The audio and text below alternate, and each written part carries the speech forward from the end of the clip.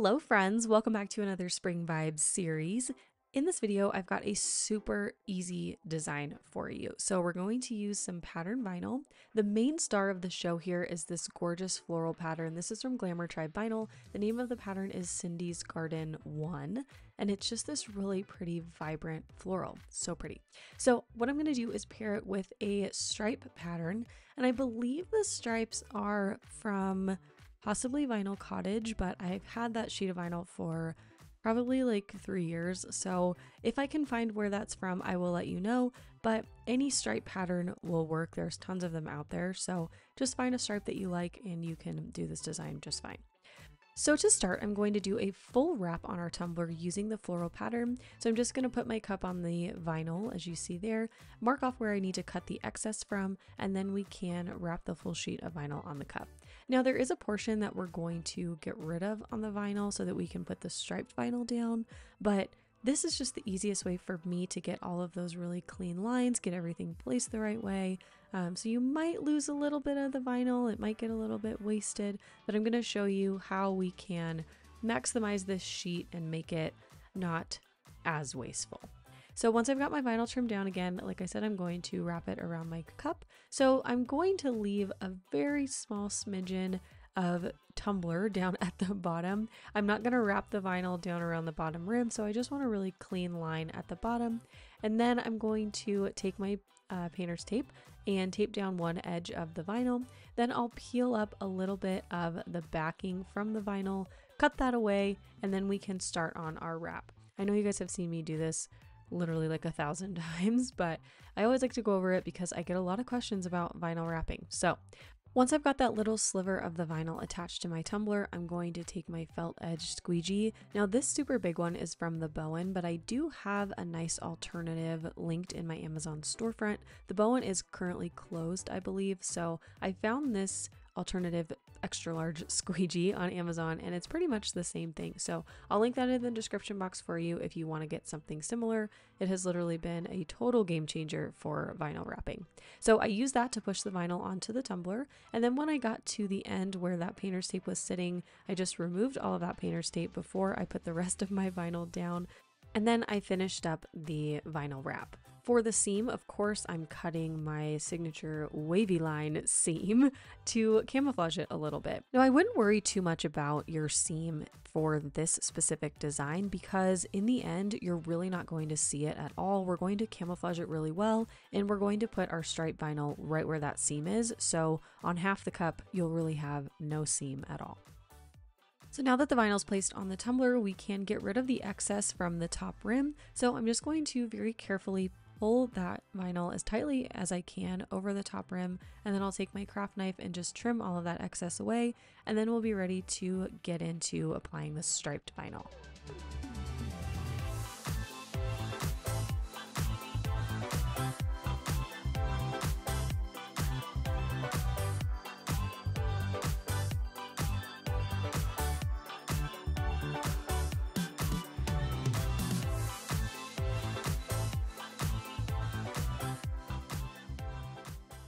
Okay, so to apply the striped vinyl, we're going to do a little bit of math here. So I measured the width around my cup, and it's about 9¼ inches, and I'm going to divide that by 2 because what I want to do is put the striped vinyl around half of the tumbler. So we're going to have the floral go around the whole part of the tumbler, including half of the top, if that makes sense, or the full top, I guess, and then we'll have half of the bottom cut out so that we can apply the stripes. You guys will see what I mean in just a second, but I'm trying to make it understandable so that you can do the same thing. So I'm going to put a piece of tape down on where I think maybe half would go, and you can see I'm going on the seam side because we're going to cut out a little bit of the vinyl, and I want to cut away from the seam versus cutting away from the full pattern because I don't want to have 2 seams or 2 breaks in the pattern. So I'm going to measure from there about half of the 9¼ so like maybe 4.6-ish inches.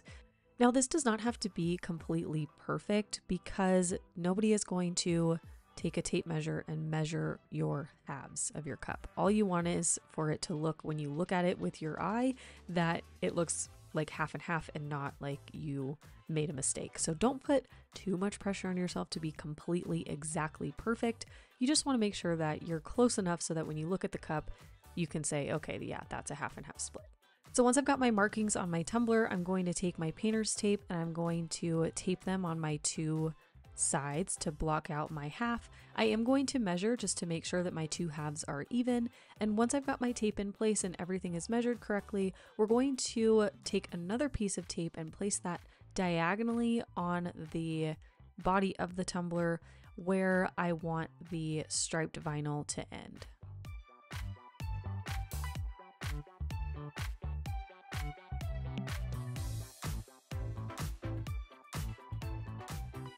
Okay, so now you can see we've got the section where our striped vinyl is going to go. We've got that area mapped out. So I'm going to take my craft knife and follow the inside of those tape lines to get rid of the pattern vinyl in this section. Again, I'm cutting over the seam, or like the seam is in the middle of where we're cutting. You can see it right there. So essentially we're removing the vinyl seam from half of our design. And then later we can cover up the seam on the top half portion with our decal. So this really is a seamless pattern vinyl design. So once I finish cutting out this section of the floral vinyl, I'm going to remove it and then we can apply the stripe vinyl in this section.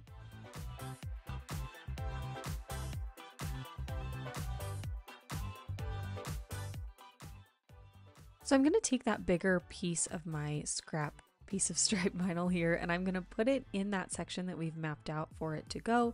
And then I'm going to trim it down as much as I can so that we use really the smallest piece of vinyl possible.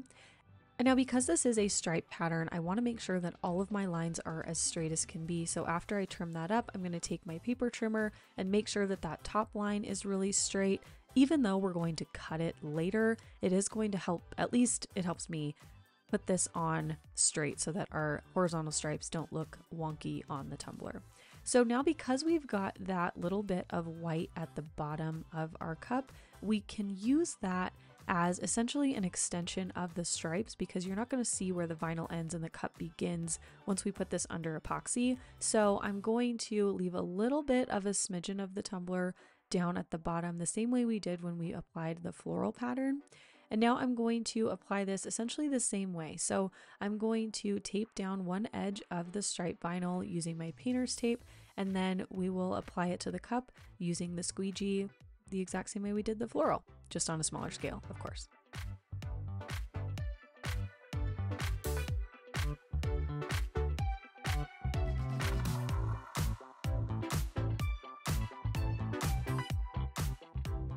So now once we've got this vinyl applied, we're going to again follow those same tape lines that we laid down when we cut away the floral vinyl from this section. And we're going to follow those as carefully as we can to cut away all of the excess striped vinyl so that it fits perfectly within this section that we've mapped out.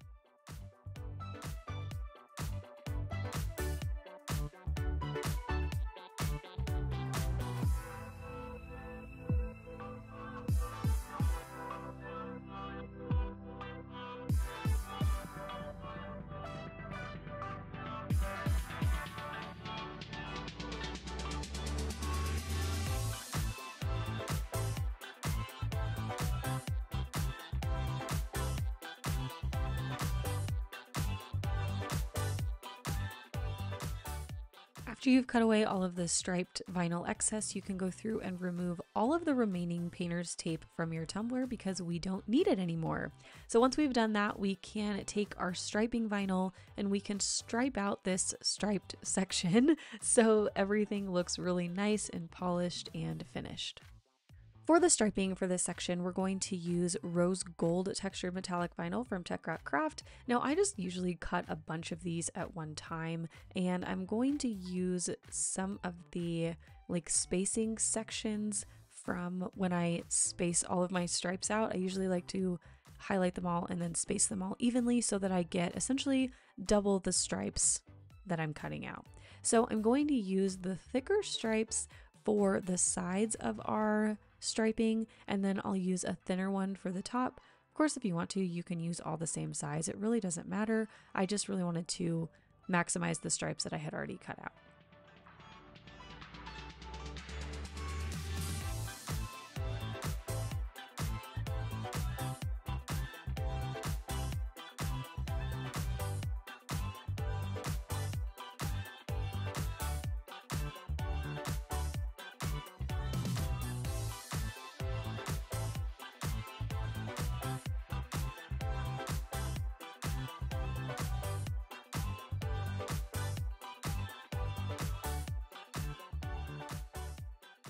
Okay, so here's what the cup looks like so far. I am loving it. And now we can add our decal. So for the decal, I'm using an SVG that I created, and members of my Patreon group, my Elite Fam, will get this file for free. So if you want to join the Elite Fam, I'll put a link down below in the description box, or you can visit the link that is on your screen right now. We have a lot of fun in that group, so join the Elite Fam and get a lot of exclusive extra content and fun stuff from me. So for the offset for this decal, I'm using the colorful pearl vinyl from Teckwrap Craft, and I've cut the decal out at about 4 inches in height. I wanted to make it big enough so that it really fits within this area and covers up as much of the seam as possible, because remember, we still have the seam from our vinyl wrap on the top half of this part of the cup. So I'm going to place my offset trying to cover that up as much as possible. I'm also trying to make sure that it's within the middle of this half that we've kind of mapped out, even though the bottom half is really the only like half we have. Hopefully that makes sense. I just want everything to look centered. So once I've got that where I want it, I'm going to lay down my transfer tape, and then I'll peel away half of the backing of the decal, cut that away, then apply that half of the decal to the cup. Then I'll apply the rest of the decal to the tumbler just to make sure everything stays exactly where I want it to be.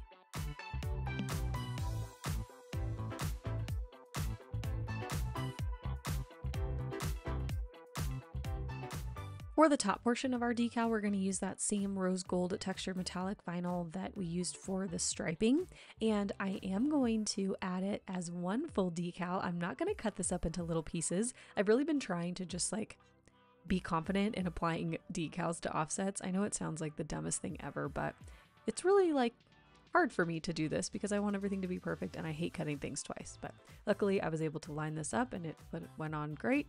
So I'm a little bit proud of myself, tapping myself on the back for that one. So once I've got this placed on the tumbler, I'm going to remove my transfer tape, and then we can move to the bottom of the cup and do just a really simple finish on the bottom. Now this tumbler is a 20-ounce skinny straight from Hog, so it's got a little bit of a well at the bottom for you to do like a semi-glitter booty. So that's what we're going to do. I'm going to take my UV resin and I'm going to put a little bit of it into a medicine cup. You maybe need about like 7 milliliters, maybe. You definitely don't need any more than that. I probably used too much. I wanted to make sure I had enough, but you probably need between 5 and 7 for this specific tumbler. So I'm going to put that in my mixing cup, and then I'm going to take some glitter. I'm going to use a fine cut teal here. I thought about using like a dark maroon, maybe a coral, but I really liked the teal that we used in the decal, and there's a lot of tealy green tones in the vinyl, so I wanted to highlight those and go with those tones, but of course you can do any color you want down at the bottom of your cup. So once I had the glitter mixed into my UV resin, as you can see, I just poured a little bit of it into that bottom well of the tumbler, and now I'm letting gravity do the work. So I'm holding my cup and kind of twirling it around so that the UV resin goes all around that area of the bottom and gives us a nice, even, smooth finish down there. I just want to make sure that this is as even and clean as possible. And once I've got the epoxy looking like how I want it to, I'm going to take my kitchen lighter really quick and just torch any bubbles and make sure everything looks really nice. And then I'll cure it under my UV lamp for probably about 5-ish minutes. The UV lamp that I use is my favorite thing. You guys know, if you watch my channel, I use it all the time. So I will link that down below in the description box for you as well. Okay, so once our UV resin is cured, I'm going to add a thin coat of my Flynn Sisters Fast Cure Epoxy to my tumbler. This coat was about maybe 15 to 20 milliliters, and I'm going to let that spin for just a couple minutes before I do a little bit of extra glitter on the tumbler. This step is totally optional. You don't have to do this, but I'm going to take a little bit of my extra epoxy that I have left over and add a little bit of Venetian from Peachy Glitters into that epoxy. And then as you can see, I'm just going to put that right over my entire tumbler. I was looking at this thinking, should I do the glitter? Should I just leave it like not glittery? Should I just do a little bit? And then I was like, you know what? Venetian is one of my favorite colors. It always makes everything that I use it on look better. So I just decided to go for it and put it over the entire cup.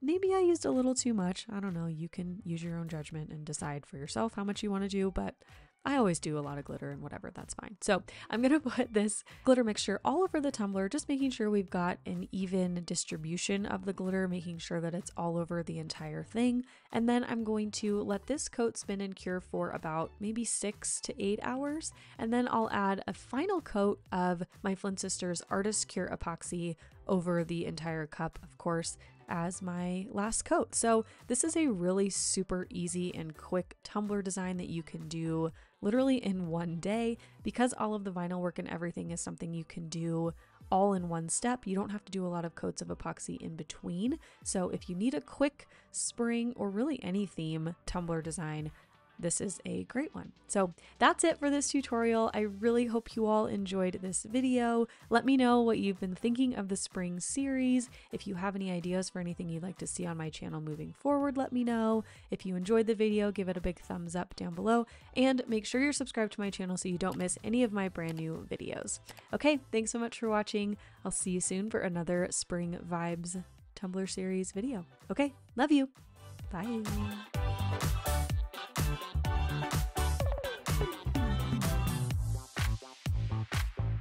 If you enjoyed this video, be sure to give it a big thumbs up down below. Don't forget to follow me on Instagram and Facebook at Made by Manny and Mal. You can join my mentorship group at the website on your screen. I'd love to have you in the Elite fam. Be sure to subscribe to my channel if you are not already so you don't miss any of my new videos. And while you're here, here's another video for you to check out. I want to say a huge thank you to my channel members and my Elite fam members. You guys make this channel possible.